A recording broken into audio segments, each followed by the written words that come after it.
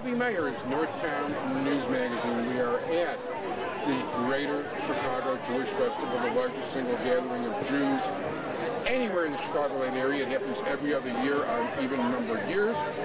30 to 40,000 is a usual number of people attending, and we are here at the booth of Lubavitch, Chabad, Illinois with Rabbi Meir Moscowitz. And what is your role? Regional Director of Lubavitch, Chabad, Illinois.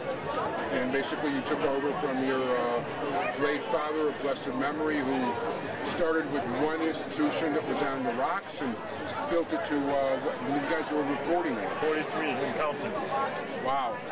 That's pretty good, and that's from, I mean, you hit the whole range, basically. You guys even visit prisons. Prisons, seniors, youngsters, Hebrew schools we have throughout the city and suburbs, in Carbondale, in Champaign, Peoria, Quad Cities, and Chicago, of course. We have in the city multiple centers, in the suburbs.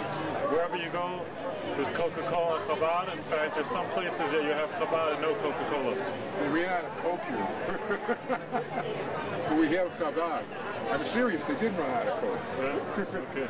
But in any event, no, it's true, because you know what? You will put Chabad houses in places where I didn't think there were any Jews at all, and all of a sudden, bang, you got a million. You know, there's a lot of Jews that are kind of hiding a little bit, or not on the forefront with the flag, but if there's a Jew, we'll find them. And you usually do. As a matter of fact, I know that if people even want to travel, going to Nepal, well, what can I do to help maintain my Jewishness over there?